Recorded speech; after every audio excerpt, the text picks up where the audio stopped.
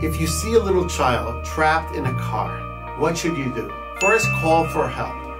Second of all, go around the car, try opening the doors. If it's locked, go to the furthest door from the child and use a designated tool or an object to break that window. If the kid is responsive, take him to a shaded area and cool him down and just wait for the emergency services to arrive. If he's not responsive and not breathing, listen to the instruction of the dispatcher and start performing CPR. Your quick response could save that child's life. Knowledge is power.